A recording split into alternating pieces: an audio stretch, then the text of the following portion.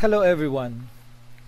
I'm going to discuss input-output systems, and this is the chapter number 12 of the book Operating System Concepts. And here I'm going to describe the basics of input-output hardware, and then I will discuss the input-output services provided by the operating system, and will also explain how the operating system bridges the gap between the hardware interface and the application interface. And finally, I will be discussing the performance aspects of input-output and the principles of operating system design that improve the performance of the input-output. Alright, so the topics that will be covered are the following. So we'll start with the overview, and then discuss input-output hardware, and then application input interface, kernel input-output subsystem, transforming input-output requests to hardware operations, streams, and finally, performance. So at the end of this chapter, you will be able to explore the structure of an operating system's input-output subsystem, discuss the principles and complexities of input-output hardware, and finally, you will be able to explain the performance aspects of input-output hardware and software. Okay, so let's begin with the overview.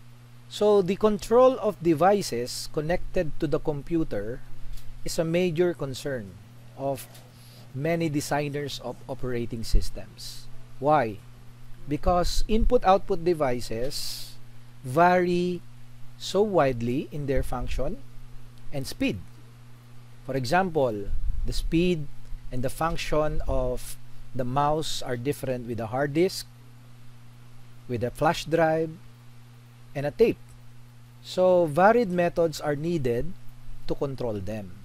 And these methods form the input-output subsystem of the kernel, which separates the rest of the kernel from the complexities of managing input-output devices.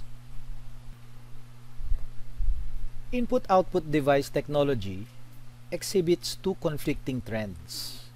On one hand, we see increasing standardization of software and hardware interfaces, and this trend helps us to incorporate improved device generations into existing computers and operating systems.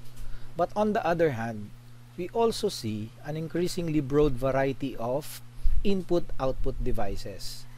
And some new devices are so unlike previous devices that it is a challenge to incorporate them into our computers and operating systems.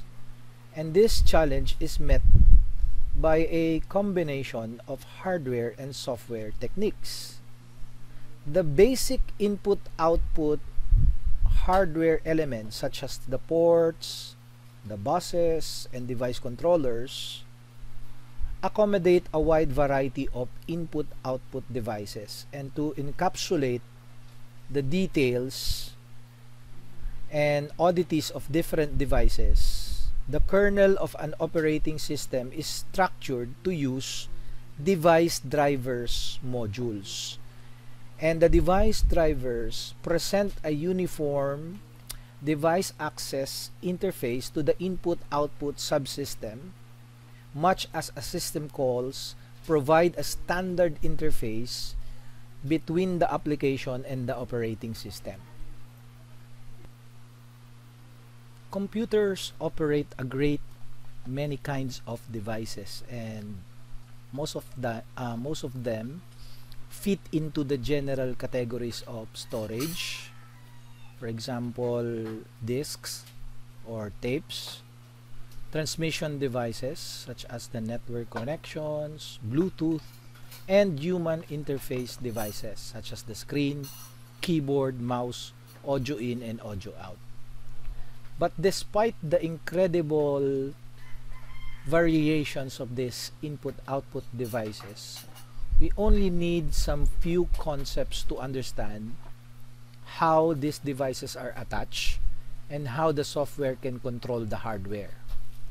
So a device communicates with the computer system by sending signals over a cable or even through the air. So the device communicates with the machine via a connection point, or we call it a port, for example a serial port, and then a bus like the PCI bus used in most computers today.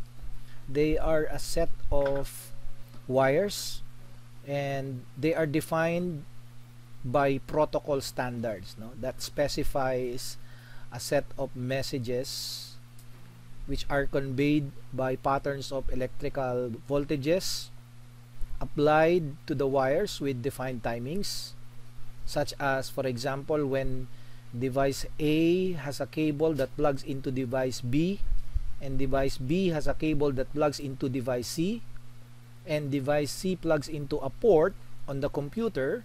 So that arrangement is what we call a daisy chain. So a daisy chain usually operates as a bus, or we call it a shared direct access. Buses are used widely in computer architecture and vary in their signal methods, speed, throughput, and connection methods. So in this illustration, we will see a typical PC bus structure where the common PC bus, system bus, connects the processor memory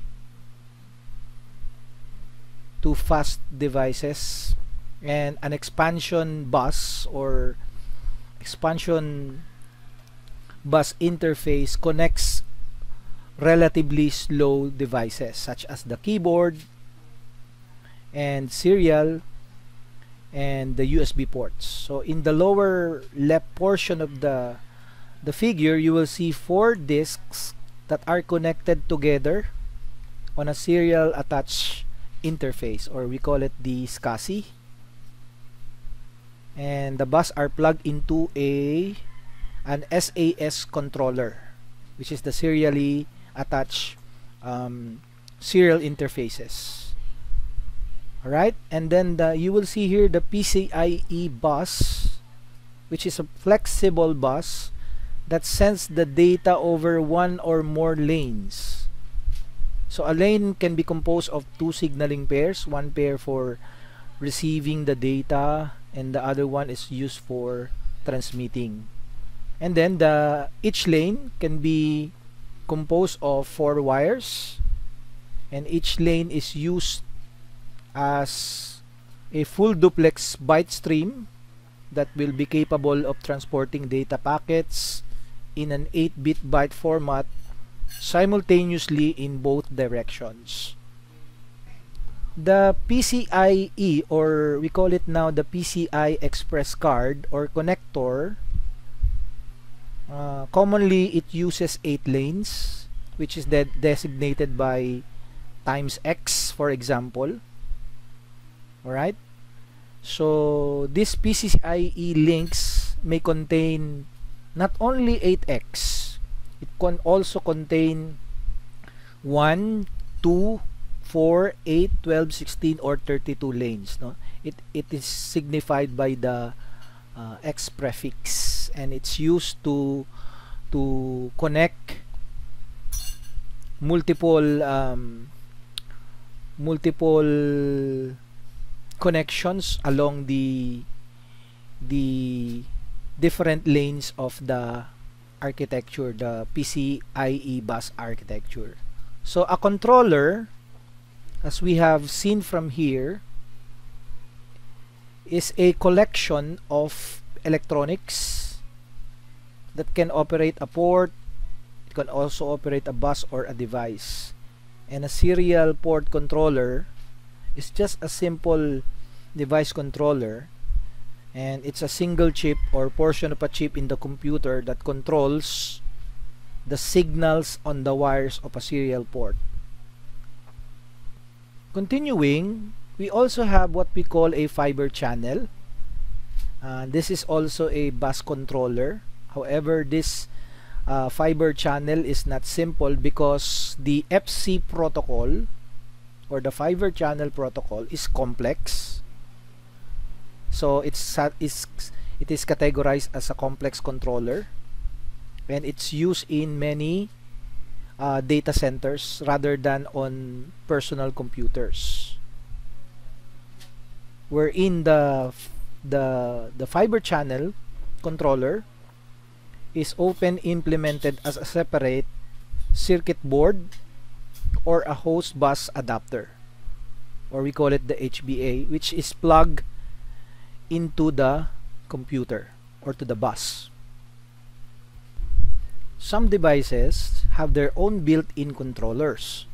So if you look at a disk drive, you will see a circuit board which is attached to one side, and this board is the disk controller, and it implements the disk side of the protocol for some kinds of connection such as SAS and SATA, for instance. It also has a microcode and a processor to do many tasks such as bad sector mapping, prefetching, buffering, and caching. Now the question is, how does the processor give commands and data to a controller to accomplish an input-output transfer? The short answer is that the controller has one or more registers, okay, for data and control signals. So the processor communicates with the controller by reading and writing bit patterns in these registers. And one way in which this communication can happen is through the use of special input-output instructions. And these instructions specify the transfer of a byte or a word to an input-output address. So the input-output instruction triggers bus lines to select the proper device and to move bits into or out of a device register. Alternatively, the device can support memory map input-output, and in this case, the device control registers are mapped into the address space of the processor, wherein the CPU executes input-output requests using the standard data transfer instructions to read and write the device control registers at their map locations in physical memory. So in the past, personal computers used input-output instructions to control some devices and memory map input-output to control the register. In the illustration here, you will see the usual input-output port addresses for personal computers, as well as the graphic controller, which has an input-output ports for basic control operations. But the controller has a large memory map region to hold screen contents. A thread sends output to the screen by writing data into the memory map region, and the controller generates the screen image based on the contents of this memory. And this technique is simple to use. Moreover, writing millions of bytes to the graphics memory is faster than issuing millions of input-output instructions. Therefore, over time, systems have moved toward memory map input-output. So today, most input-output is performed by device controllers using memory map input-output.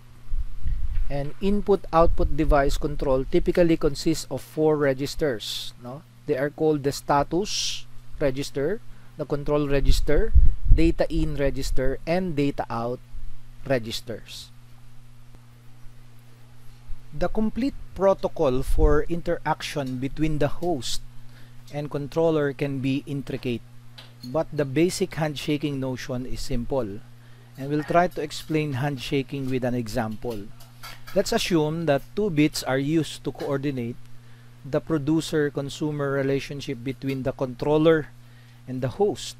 So the controller indicates its state through the BC bit in the status register. So we can recall that to set a bit, it will mean to write a 1 into the bit, and to clear a bit will mean to write a 0 into it. So the controller sets the BC bit when it is busy working and clears the BC bit when it's ready to accept the next command. The host sets the command ready bit when a command is available for the controller to execute. For this example, the host writes output through a port coordinating with the controller by handshaking, which are as follows. First, the host repeatedly reads the busy bit until that bit becomes clear. Right? Second, the host sets the read or write bit in the command register and writes a byte into the data out register. Number 3, the host sets the command ready bit. And number 4, when the controller notices that the command ready bit is set, it sets the BC bit. Number 5, the controller reads the command register and sees the right command. It reads the data out register to get the byte and thus the input output to the device. So finally, the controller clears the command register and sees the right command and clears the error bit into the status register to indicate that the device input output succeeded, and clears the busy bit to indicate that it's finished. So this loop is repeated for each byte. So in step 1, the host is busy waiting or polling. So that's the term polling comes in. No? It's in the loop, reading the status register over and over until the busy bit becomes clear. So if the controller and device are fast, this method is a reasonable one. But if the wait may be long, the host should probably switch to another task. How then does the host know when the controller has become idle? For some devices, the host must service the device quickly or the data will be lost. For example, when data are streaming in on a serial port or from a keyboard, the small buffer on the controller will overflow and the data will be lost if the host waits too long before returning to read the bytes. In many computer architectures, 3 CPU instruction cycles are enough to poll a device.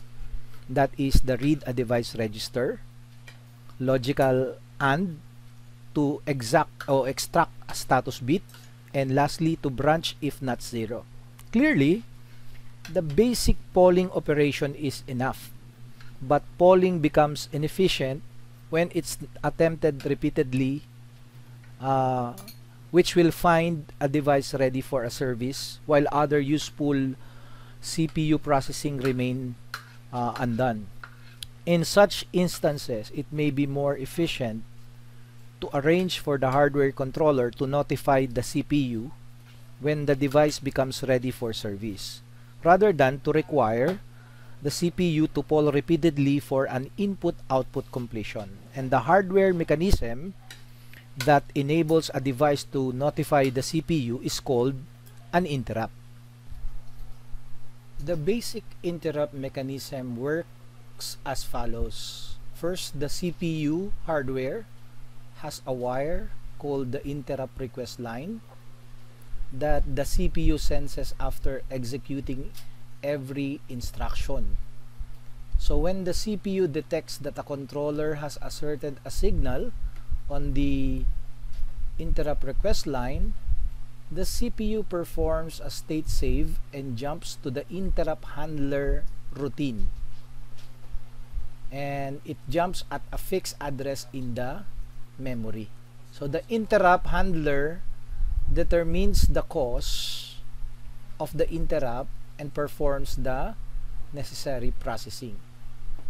It also performs a state restore and executes a return from interrupt instruction to return the CPU to the execution state prior to the interrupt. So we can say that the device controller raises an interrupt by asserting a signal on the interrupt request line, and the CPU catches the interrupt and dispatches it to the interrupt handler, and the handler clears the interrupt by servicing the device.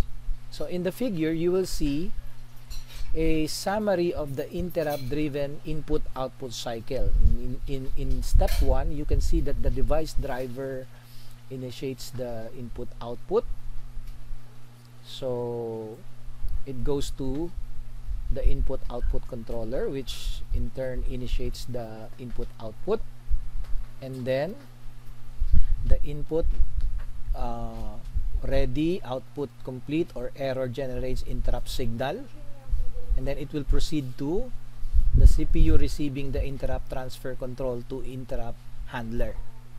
So from the interrupt handler, it processes the data and returns from the interrupt.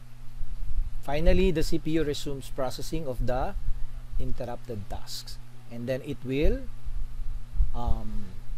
return back to step 1. Okay, so the CPU could also execute could be executing checks for interrupts between the instructions. In modern computer hardware, these features are provided by the CPU and by the interrupt controller hardware, and most CPUs have two interrupt request lines. One is the non-maskable interrupt, which is reserved for events such as unrecoverable memory errors, and the second interrupt line is the maskable, which means it can be turned off by the CPU before the execution of critical instruction sequences that must not be interrupted. And the maskable interrupt is used by the device controllers to request services or service. The interrupt mechanism is also used to handle a wide variety of exceptions, such as, for example, dividing by 0 or accessing a protected or non-existent memory address, or attempting to execute a privileged instruction from the user mode. And the events that trigger interrupts have a common property. They are occurrences that induce the operating system to execute an urgent self-contained routine. Sometimes it terminates the process, or it can be a crash system due to a hardware error. Operating systems have other good uses for interrupts as well. For example, many operating systems use the interrupt mechanism for virtual memory paging. So a page fault is an exception that raises an interrupt, and the interrupt suspends the current process and jumps to the page fault handler in the kernel. So this handler saves the state of the process and moves the process to the wait queue, and then it performs page cache management, schedules an input-output operation to fetch the page, and schedules another process to resume execution, and then returns from the interrupt. Another example is found in the implementation of system calls. So usually a program uses library calls to issue system calls, and the library routines check the arguments given by the application. It will build a data structure to convey the arguments to the kernel, and then it will execute a special instruction called a software interrupt or trap.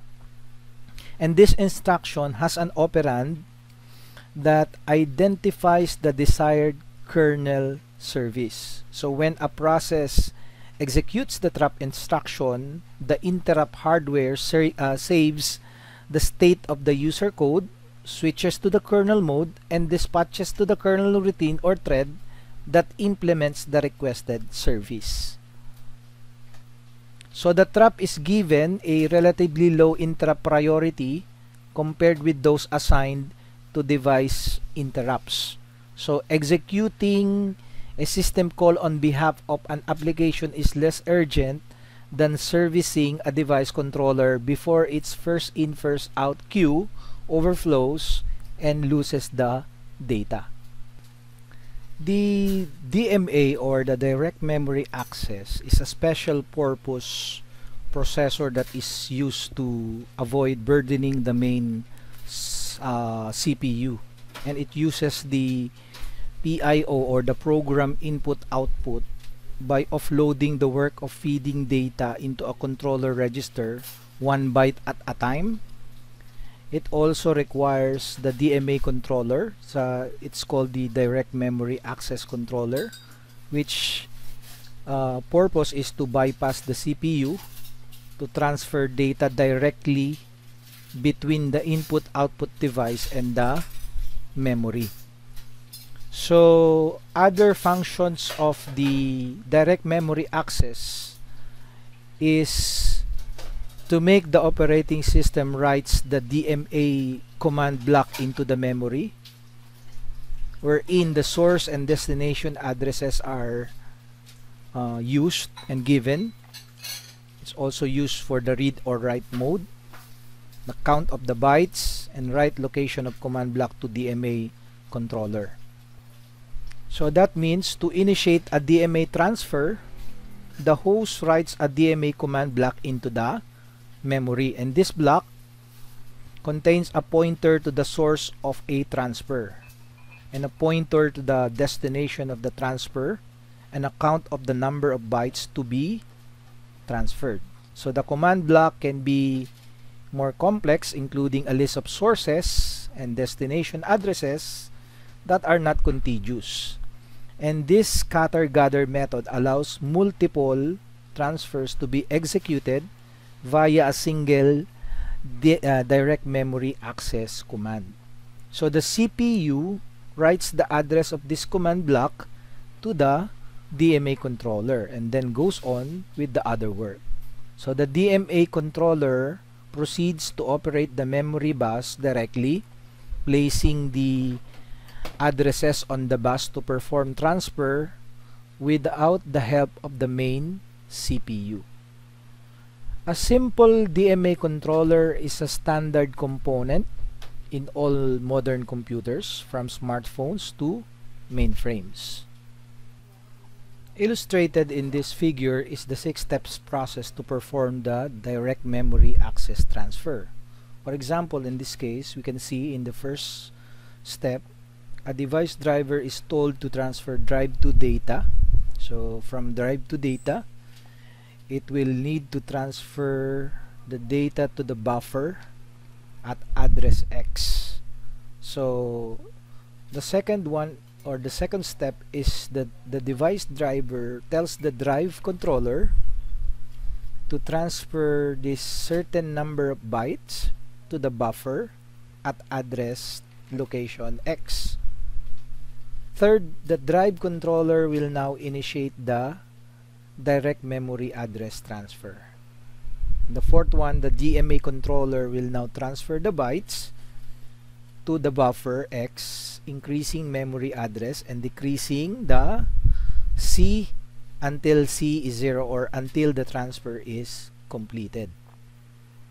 So when C becomes 0, or the transfer is complete, the DMA controller interrupts the CPU to signal transfer completion. So these are all the overall steps processed on how the DMA transfer is performed during the operation of DMA transfer.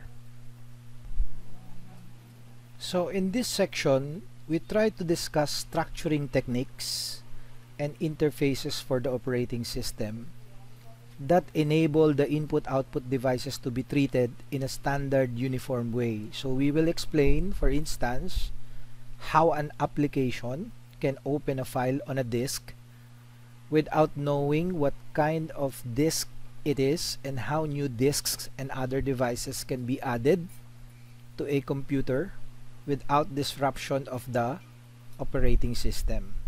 So like other complex software engineering problems, the approach here involves abstraction, encapsulation, and software layering. Specifically, we can abstract away the detailed differences in the input-output devices by identifying a few general kinds. So each general kind is accessed through a standardized set of functions. We call it interface.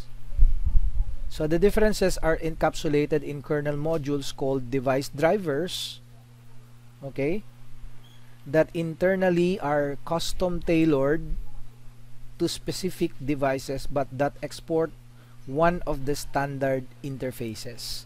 So in the figure, we will see the illustration how the input-output related portions of the kernel are structured in software layers. So you can see here the kernel and then the kernel input-output subsystem, which they are all in the software part of the layer, and they are all related to the other portions of the kernel in the hardware part.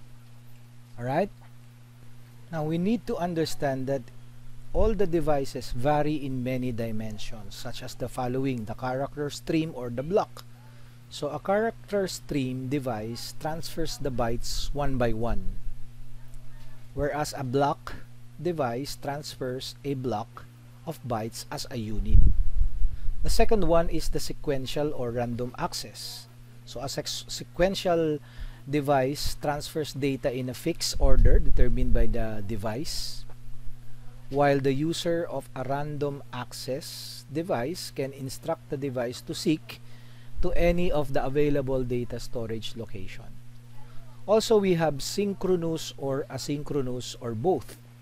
So a synchronous device performs data transfer with predictable response times in coordination with other aspects of the system, while an asynchronous device exhibits irregular or unpredictable response times not coordinated with other computer events. We also have shareable or dedicated devices. So a shareable device can be used concurrently by several processes or threads, while a dedicated device cannot. We also have terms such as the speed of operation. So these devices speed range from a few bytes per second to a gigabytes per second. We also have read, write, read only, and write once, which means some devices perform both input and output, but others support only one data transfer direction. And some allow data to be modified after the write, but others can be written only once and are read only after. Okay? So for the purposes of application access, many of these differences are hidden by the operating system, and the devices are grouped into a few conventional types. The resulting styles of device access have been found to be useful and broadly applicable, although the exact system calls may differ across operating systems, and the device categories are fairly standard. The major access conventions include block input-output, and then we also have character stream input-output, memory map file access, and network sockets. So operating systems also provide special system calls to access a few additional devices such as time of the day, clock, and a timer. However, some operating systems provide a set of system calls for graphical display, video, and audio devices. Now, most operating systems also have an escape or backdoor that transparently passes arbitrary commands from an application to a device driver. And in Unix, this system call is called IOCTL, or which means input-output control. This is used to enable an application to access any functionality that can be implemented by any driver. So without the need to invent a new system call. The IOCTL function has 3 arguments, and the first is a device identifier that connects the application to the driver by referring to a hardware device managed by the driver. The second is an integer that selects one of the commands implemented in the driver. And the third is a pointer to an arbitrary data structure in memory that enables the application and driver to communicate any necessary control information or data. Now, the device identifier in Unix and Linux is a tuple of major and minor device numbers. So the major number is the device type, and the second is the instance of that device. So for example, consider this SSD devices on a system. If one issues a command %ls -l or -l and then space /dev SDA and then asterisk, then the following output will be resulted. So it shows that 8,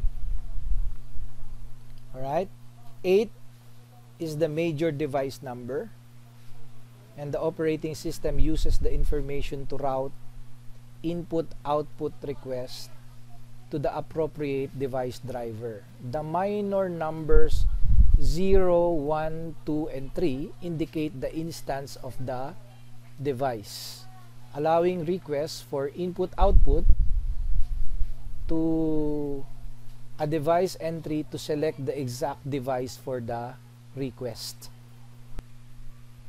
Now we have a term called block and character devices, and the block drive or block device interface captures all the aspects necessary for accessing disk drives and other block-oriented devices. So the device is expected to understand commands such as read, write, but if it is a random access device, it's also expected to have a seek command to specify which block to transfer next. Applications normally access such device through a file system interface. So we can see that the read, write, and seek capture the essential behaviors of block storage devices so that applications are insulated from the low-level differences among those devices. The operating system itself, as well as special applications such as database management systems, may prefer to access a block device as a simple linear array of blocks, and this mode of access is sometimes called raw input-output. So if the application performs its own buffering, then using a file system would cause extra unneeded buffering. Likewise, if an application provides its own locking of blocks of regions, then any operating system locking services would be redundant at the least and contradictory at the worst. So to avoid these conflicts, raw device access passes control of the devices directly to the application, and it lets the operating system step out of the way. Unfortunately, no operating system services are performed on this device. A compromise that is becoming common is for the operating system to allow a mode of operation on a file that disables buffering and locking. So in the Unix world, This is called direct input-output. A keyboard is an example of a device that is accessed through a character stream interface. So the basic system calls in this interface enable an application to get or put one character, and on top of this interface, libraries can be built that offer line at a time access with buffering and editing services. For example, when a user types a backspace, the preceding character is removed from the input stream. And this style of access is convenient for input devices such as keyboards, mouse, and modems that produce data for input spontaneously. And that is at times that cannot necessarily be predicted by the application. So this access style is also good for output devices such as printers and audio boards, which naturally fit the concept of a linear stream of bytes. Now, because the performance and addressing characteristics of network input-output differ significantly from those of the disk input-output, most operating systems provide a network input-output interface that is different from the read-write-seek interface used for the disk. One interface available in many operating systems, including Unix, Windows, is what we call the socket interface. So think of a wall socket for electricity. Any electrical appliance can be plugged in. So by analogy, the system calls in the socket interface enables an application to create a socket, and then it connects a local socket to a remote address which plugs this application into a socket created by the other application. And then to listen for any remote application to plug into the local socket and to send and receive packets over the connection. Okay, so that is what the socket interface does. There are many other approaches to inter-process communication and network communication have been implemented. For instance, Windows provides one interface to the network interface card and a second interface to the network protocols. And in Unix systems, which has a long history as a proving ground for network technology, we can find half-duplex pipes, full duplex first in first outs, full duplex streams, message queues, and sockets. Now, most computers have hardware clocks and timers that provide three basic functions. Number one, it's used to give the current time. Two, give the elapsed time. And number three, set a timer to trigger operation X at time T. So these functions are used heavily by the operating system as well as by the time-sensitive applications. Unfortunately, the system calls that implement these functions are not standardized across operating systems. So the hardware to measure the elapsed time and to trigger operations is called a programmable interval timer. So it can be set to wait a certain amount of time. So definitely it is used for timings. Okay, and it's used for periodic interrupts. So it can be set to wait a certain amount of time and then generate an interrupt, and it can be set to do this once or to repeat the process to generate periodic interrupts. So the scheduler uses this mechanism to generate an interrupt that will preempt a process at the end of its time slice. Alright? Now, the disk input-output subsystem uses it to invoke the periodic flushing of dirty cache buffers to disk. And the network subsystem uses it to cancel operations that are proceeding too slowly because of network congestions or failures. The input-output control on Unix system covers aspects of input-output such as clocks and timers. Now, another aspect of the system call interface relates to the choice between blocking input-output and non-blocking input-output. So when an application issues a blocking system call, the execution of the calling thread is suspended. So the thread is moved from the operating system's run queue to await queue. So after the system call completes, the thread is moved back to the run queue. So it's easy to use and understand. However, it's insufficient for some needs.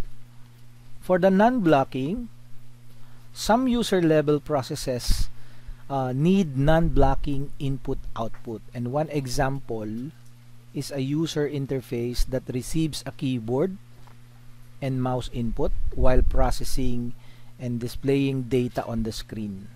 Another example is a video application that reads frames from a file on a disk while simultaneously decompressing and displaying the output on the display.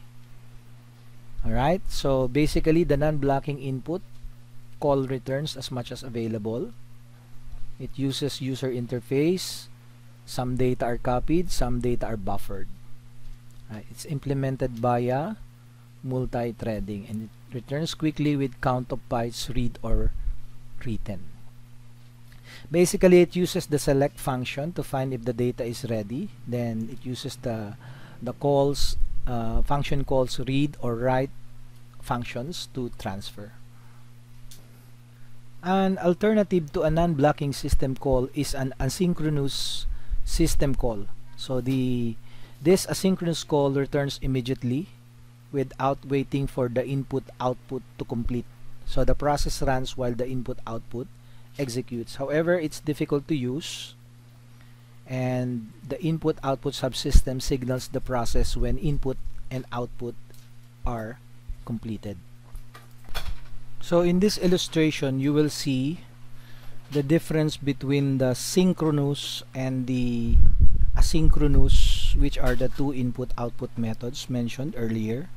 So the asynchronous, as you can see, the asynchronous call returns immediately without waiting for the input-output to complete. Now, unlike this one, if the thread is processed and a request process is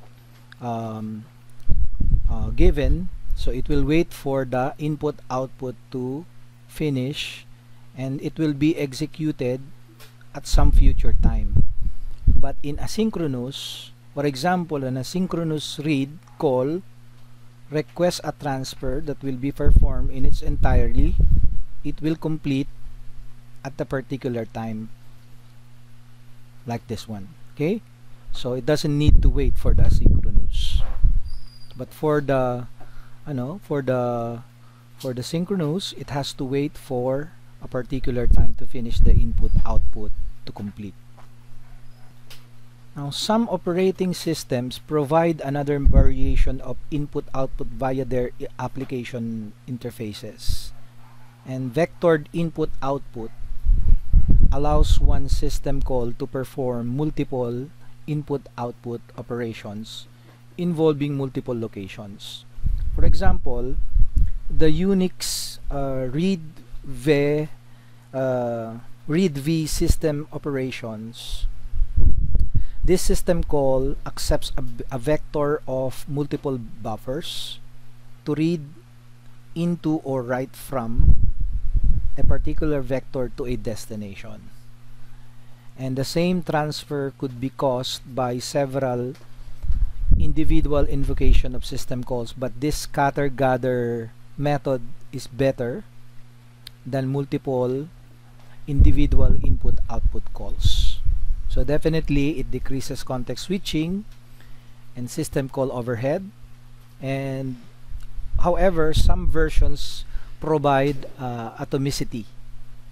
So this some version of this scatter gather provide atomicity, which means it assures that all the input output is done without interruption, and it avoids corruption of the data if other threads are also performing the input output involving those buffers. And when possible, programmers make use of scatter gather input output features to increase the throughput and decrease the system overhead. Now, the kernels provide many services related to input output, and several services including scheduling, buffering, caching, spooling, device reservation, and error handling are provided by the kernel input-output subsystem, and they are built on the hardware and device driver infrastructure. So the input-output subsystem is also responsible for protecting itself from errant processes and malicious users.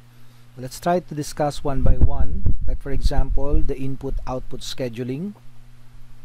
To schedule a set of input-output requests, it will mean to determine a good order in which to execute them, and the order in which applications issue system calls is the best choice.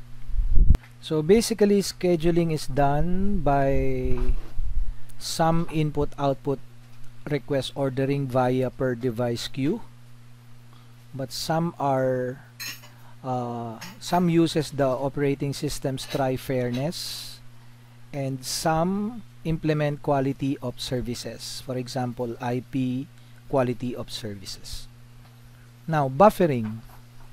A buffer, of course, is a memory area that stores data being transferred between two devices or between a device and an application. So a buffering is done for three reasons, and one reason is to cope with the speed mismatch between the producer and the consumer of the data stream.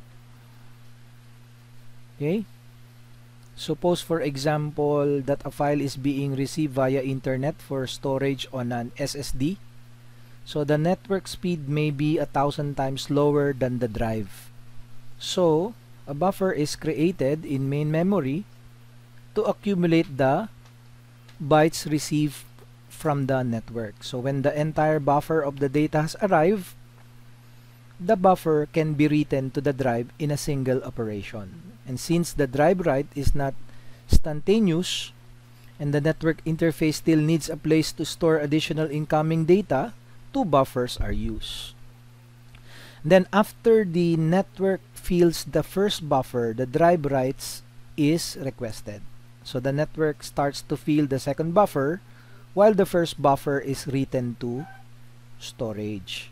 So by the time the network has filled the second buffer, the drive now write from the first one should have been completed. So there is also what we call a double buffering, where two copies of the data, and that means it decouples the producer of the data from the consumer, and it relaxes timing requirements between the two. Okay, so the need for decoupling, wherein we will see a figure.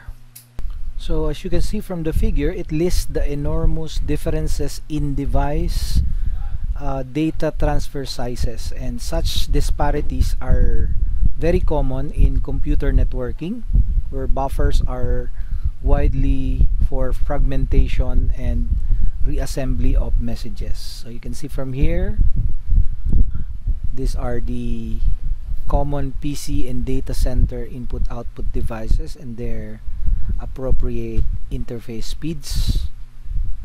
So the fastest is the PCI Express generation 3 times 16, and the last is in the position is the keyboard.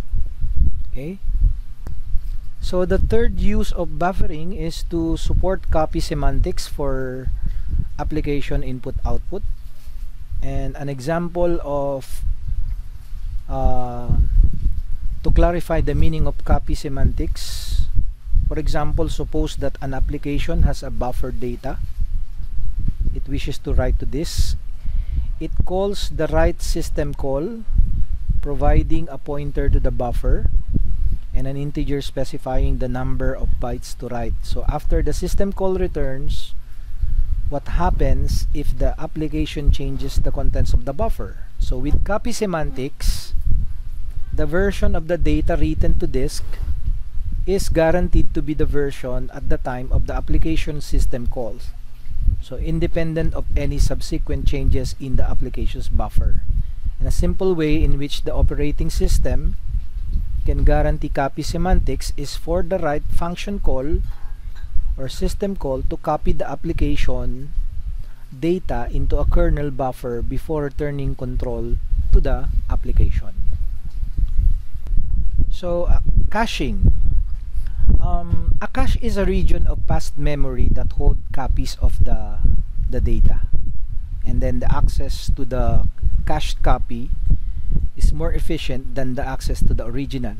For instance, the instructions of the currently running process are stored on disk, cached in physical memory, and copied again in the CPU secondary and primary caches. So the difference between a buffer and a cache is that buffer may hold the only existing copy of a data item, whereas a cache, by definition, it holds a copy on a faster storage of an item that resides elsewhere. Okay? Caching and buffering are distinct functions, but sometimes a region of memory can be used for both purposes. For instance, to preserve copy semantics and to enable efficient scheduling of this input-output, the operating system uses buffers in the main memory to hold this data. And these buffers are also used as a cache to improve the input-output efficiency for files that are shared by applications or that are being written and reread rapidly. So when the kernel receives a file input-output request, the kernel first accesses the buffer cache to see whether that region of the file is already available in the main memory. So if its physical disk input-output can be avoided or deferred, so the disk writes are accumulated in the buffer cache for several seconds so that large transfers are gathered to allow efficient write schedules.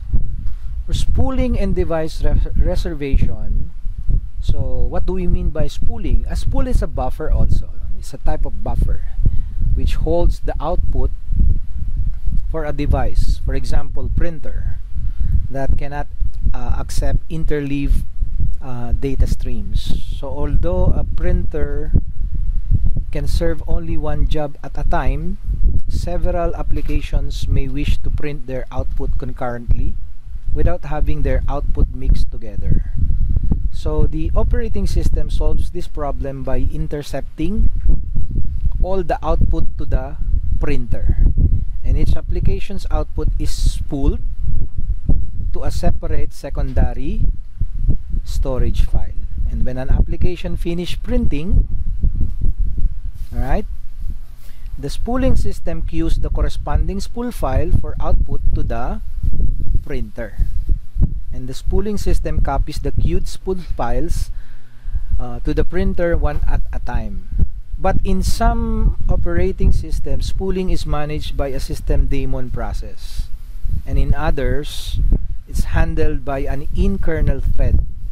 In either case, the operating system provides a control interface that enables users and system administrators to display the queue, remove unwanted jobs before those jobs print, suspend printing while the printer is serviced, and so on. Okay? Some devices such as tape drives and printers cannot usefully multiplex the input-output requests of multiple concurrent applications. So spooling is one way of operating systems on how they can coordinate concurrent output. But another way to deal with concurrent device is to provide explicit facilities for coordination. And some operating systems, including VMS, provide support for exclusive device access by enabling a process to allocate an idle device and to deallocate that device when it's no longer needed. Now, we refer to a device reservation as something that provides exclusive access to a device, wherein the system calls is used for allocation and deallocation. However, we need to provide a mechanism to watch out for certain deadlock situations. Now, sometimes errors are closely related to the issue of protection. So a user process, for example, may accidentally or purposely attempt to disrupt the normal operation of a system by attempting to issue illegal input-output instructions. So we can use various mechanisms to ensure that such disruptions cannot take place in the system. And to prevent users from performing illegal input-output, so we can define all input instructions to be privileged instructions. So what it does is that the users cannot issue input-output instructions directly. So they must do it through the operating system. And to do input-output, a user program executes a system call to request that the operating system perform input-output on its behalf. So the operating system executing in monitor mode, for example, checks that the request is valid, and if it does, or if it is, it does the input-output requested. But if the operating system and then after that the operating system returns to the user. Now, the kernel needs to keep state information about the use of input-output components, and it does so through a variety of in-kernel data structures such as open file table structure. And the kernel uses many similar structures to track network connections, character device state or communications, and other input-output activities. Now, some operating systems use object-oriented methods even more extensively. For instance, Windows uses a message passing implementation of for input-output. Like for example, an input-output request is converted into a message that is sent through the kernel to the input-output manager and then to the device driver, each of which may change the message content. For the output, the message contains the data to be written. For the input, the message contains a buffer to receive the data. And the message passing, which the Windows uses, the message passing approach can add overhead. By comparison with procedural technique that the use shared data structures, the Windows message passing simplifies the structure and design of the input-output system, but it also adds flexibility. Alright? The Unix systems provide a file system access to a variety of entities such as user files, raw devices, and the other spaces of the processes. Although each of these entities supports a read operation, the semantics are different. For instance, if you to read a user file, the kernel needs to probe the buffer cache, and then after probing the buffer cache, it does it before deciding whether to perform a disk input-output. And to read a raw disk, the kernel needs to ensure that the request size is a multiple of the disk sector size and is aligned on a sector boundary. Now, to read a process image, it's merely necessary to copy the data from the memory. So Unix encapsulates these differences within a uniform structure by using an object-oriented technique. So this open file record that you can see from this illustration, it contains a dispatch table that holds pointers. So these are the pointers to the appropriate routines. So for example, these are the user process memory. So from there we have the file descriptors, and then we have these descriptors are found in the per process open file table. So it holds the pointers to the appropriate routines depending on the type of file here. Alright? Operating systems play a role in power use, and therefore heat generation and cooling are some of the things that the operating system can manage. So in cloud computing environments, for example, processing loads can be adjusted by monitoring and management tools to evacuate all user processes from the system, idling those systems and powering them off until the load requires their use. So the operating system could analyze the load, and if sufficiently low, for example,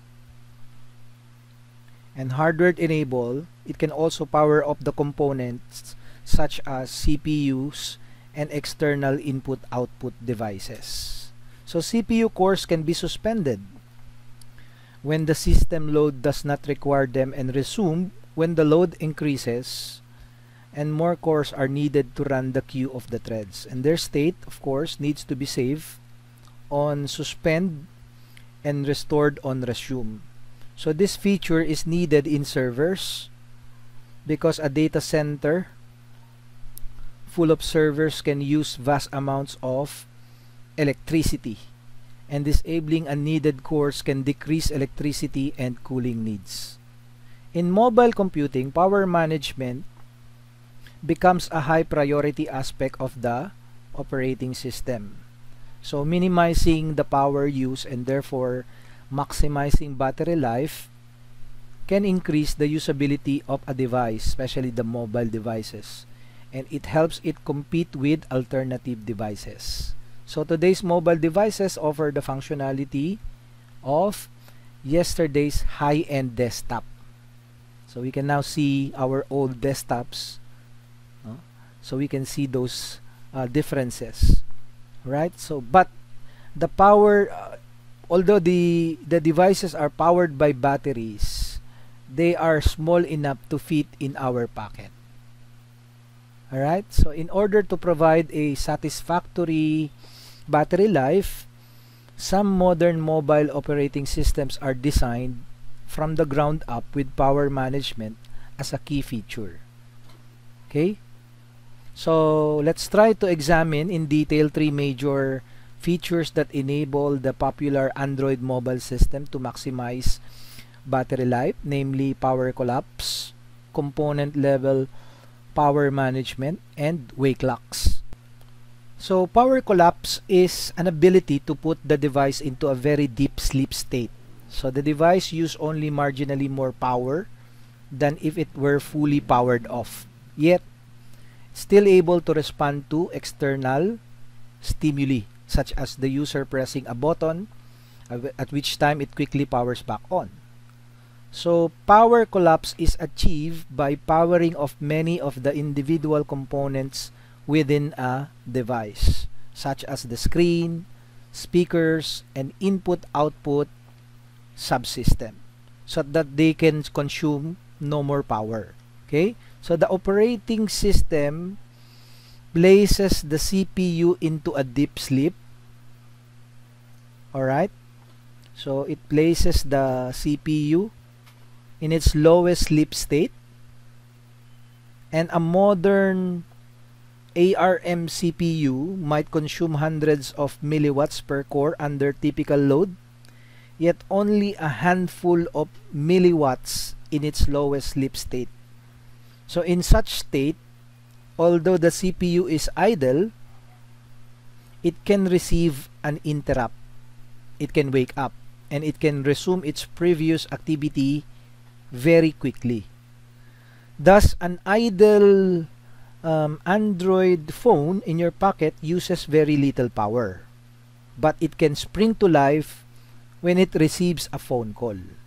Alright, so now the question is, how is Android able to turn off the individual components of a phone? How does it know when it's safe to power off the flash storage? And how does it know to do that before powering down the overall input-output subsystem?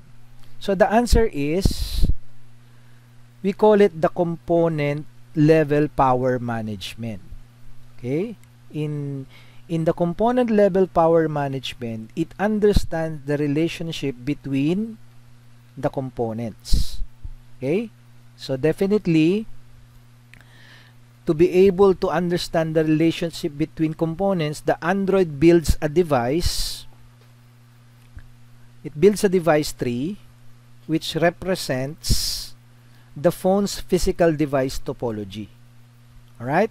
For example, in such topology, a flash and a USB storage would be subnodes of the input-output subsystem, which is, for example, a subnode of the system bus, which in turn connects to the CPU. And to understand the usage, each component is associated with its device driver. So the driver tracks whether the component is in use. For example, if there is an input-output pending to flash, or if an application has an open reference to the audio subsystem. So with this information, Android can manage the power of the phone's individual components. Alright? So if a component is unused, for example, the system bus is turned off. And if all the components in the entire device tree are unused, the system may enter power collapse. So with these technologies, Android can aggressively manage its power consumption. But a final piece of the solution is missing. What is that? The ability for applications to temporarily prevent the system from entering a power collapse. For example, a user playing a game or watching a video or waiting for a web page to open. In all these cases, the application needs a way to keep the device awake, right? At least temporarily. So wake clocks enable this functionality. Alright? So applications now can acquire and release wake clocks as needed. So while an application holds a wake clock, the kernel will prevent the system from entering power collapse. So power collapse put a device into a very deep sleep. So it's prevented using wake locks. Okay? For example, while the Android market is updating an application, it will hold a wake lock to ensure that the system does not go to sleep until the update is complete. So once complete, the Android market will release the wake lock, allowing the system to enter power collapse. So power management in general is based on device management, which is more complicated than we have so far portrayed it. So at boot time, the firmware system analyzes the system hardware and creates a device tree in the RAM. And the kernel uses the device tree to load device drivers and manage the devices.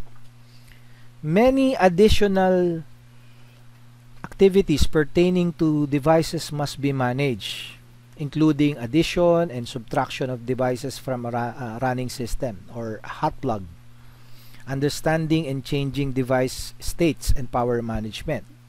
Now, modern systems nowadays uses general purpose computers or set of firmware code called Advanced Configuration and Power Interface, or ACPI.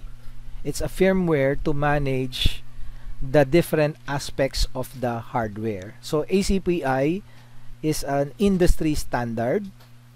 You can check it out at www.acpi.info, and it has many features, and it provides code that runs as a routine callable by the kernel for device discovery, alright, management, error, and power management. So in summary, the input-output subsystem coordinates an extensive collection of services that are available to applications and to other parts of the kernel. The input-output subsystem supervises these procedures, such as management of the namespace for files and devices, access control to files and devices, operation control, for example, a modem cannot seek, file system space allocation, device allocation, buffering, caching, and spooling, input-output scheduling, device status monitoring, error handling, and failure recovery, device driver configuration and initialization, and lastly, power management and input devices. So the upper levels of the input-output subsystem access devices via the uniform interface provided by the device drivers. So earlier we described the handshaking between a device driver and a device controller, but we did not explain how the operating system connects an application request to a set of network wires or to a specific disk sector. Consider, for example, reading a file from a disk.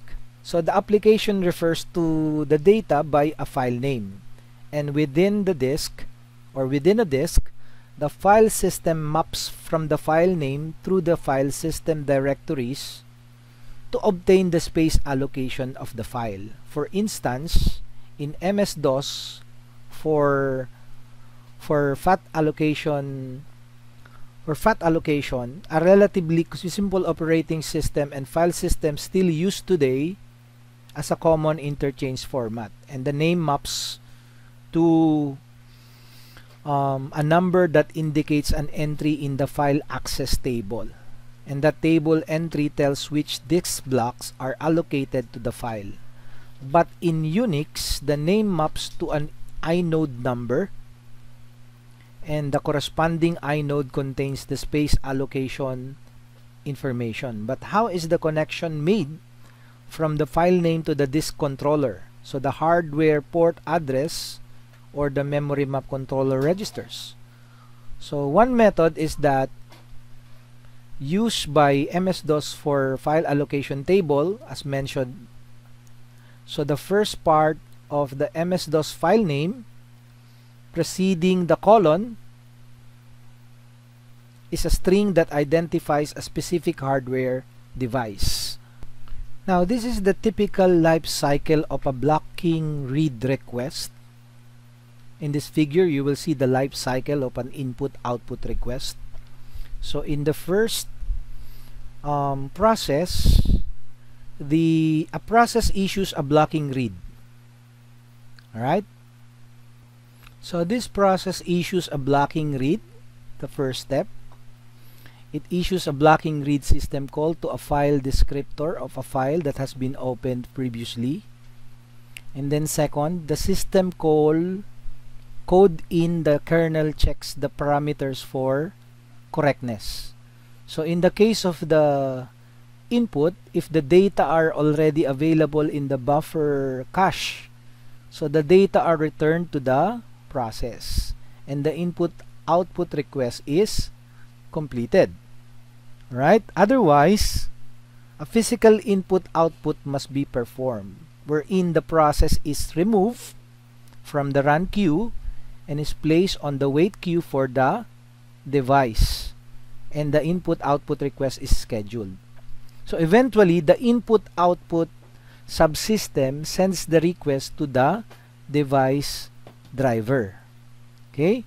So depending on the operating system, the request sent via a subroutine call or an in-kernel message.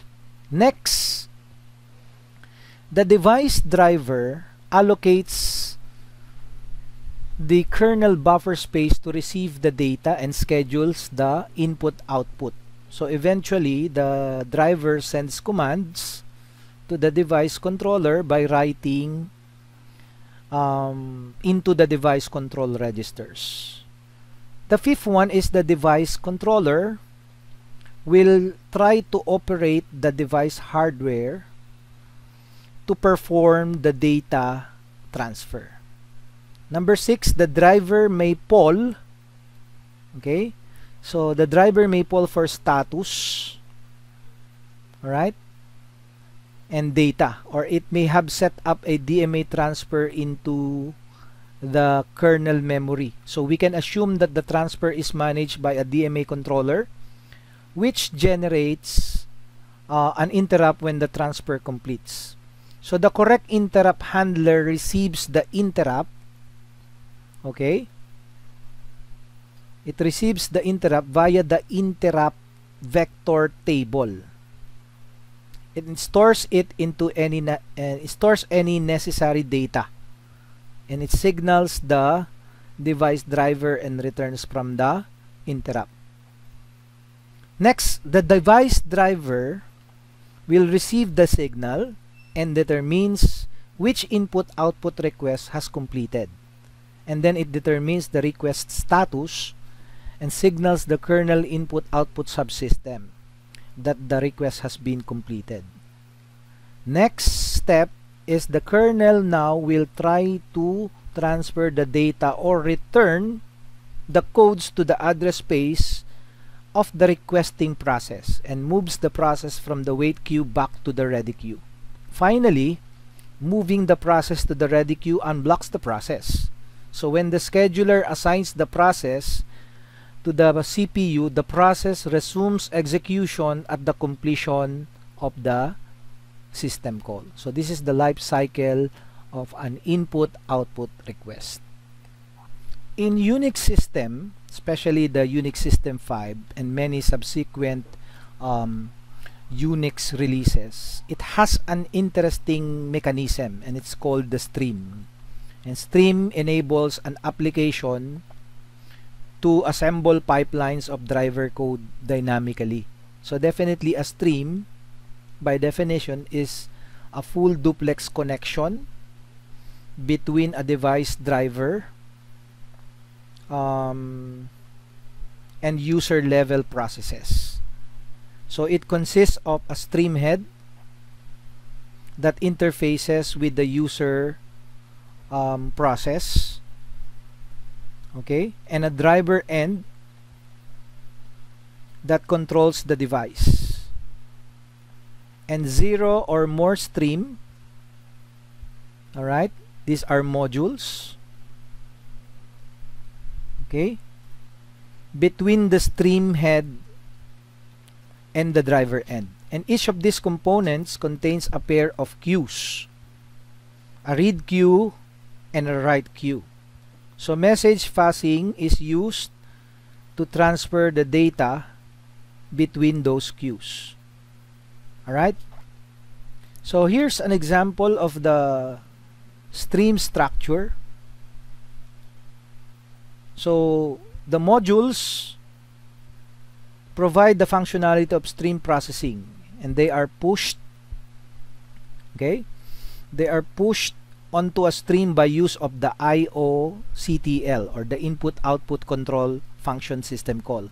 So for example, a process can open a USB device like a keyboard via a stream, and it can also push on a module to handle input editing. And because messages are exchanged between queues in adjacent modules, a queue in one module may overflow an adjacent queue. And to prevent this from occurring, a queue may support flow control.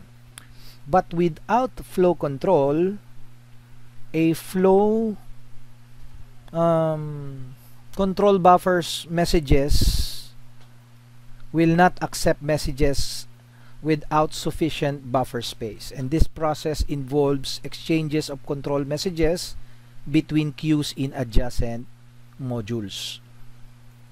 Now, in terms of performance, input-output is a major factor in system performance, and it places heavy demands on the CPU to execute device driver code and to schedule processes fairly and efficiently as they block and unblock. So the resulting context switches stress the CPU and its hardware cache. Input-output also exposes any inefficiencies in the interrupt handling. Okay?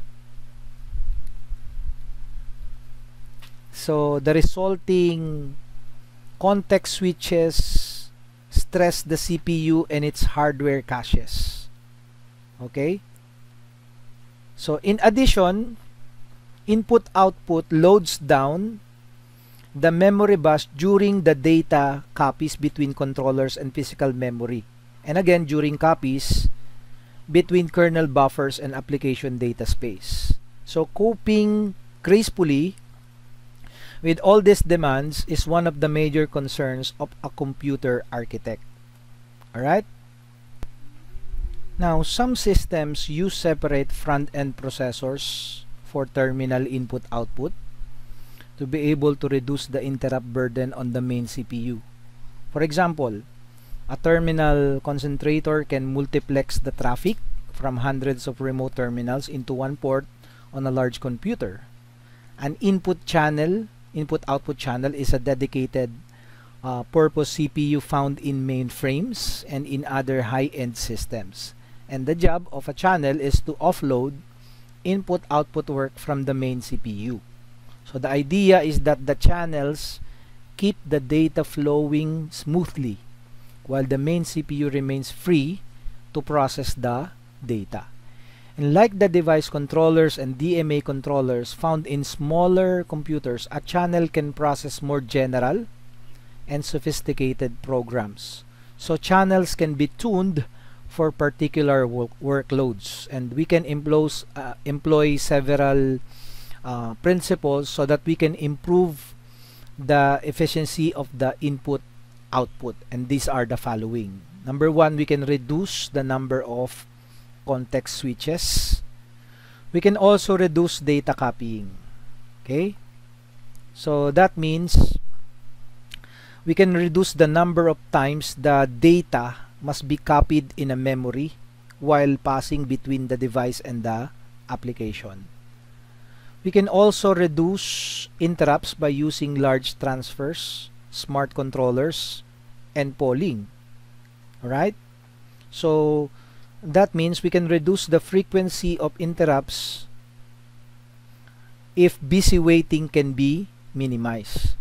Also, we can increase concurrency by using DMA knowledgeable controllers or channels so that we can offload simple data copying from the CPU. We can also move processing primitives into the hardware to allow their operation in device controllers to be concurrent with CPU and bus operations. And then we can balance memory subsystems, bus, and input-output performance, because an overload in any one area will cause idleness in others. Finally, we can move user mode processes, but instead use daemons to our kernel threads. Now, over the time, as with other aspects of computing, input-output devices have been increasing in the speed. If we will compare the non-volatile memory devices, they are now growing in popularity in the variety of devices available. And the speed of the non-volatile memory devices varies from high to extraordinary. So with next generation devices, they are nearing the speed of the dynamic random access memory. And these developments are increasing pressure on input-output subsystems. as well as operating system algorithms to take advantage of the read and write speeds now available. In this figure, you will see it shows the CPU and storage devices in two dimensions.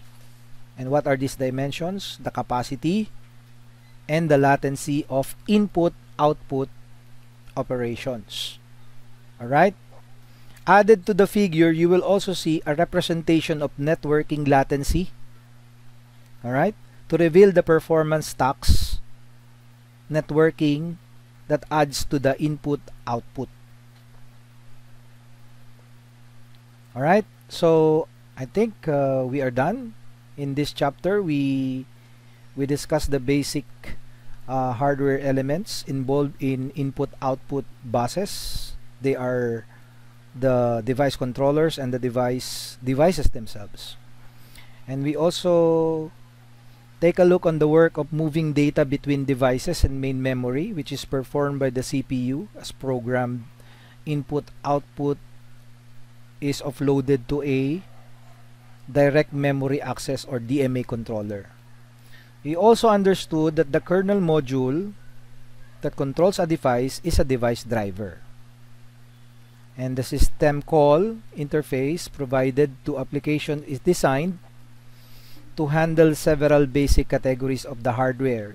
And it includes block devices, character stream devices, memory map files, network sockets, and program interval timers. So the system calls usually block the processes that issue them, but non-blocking and asynchronous calls are used by the kernel itself and by applications that must not sleep while waiting for an input-output operation to complete.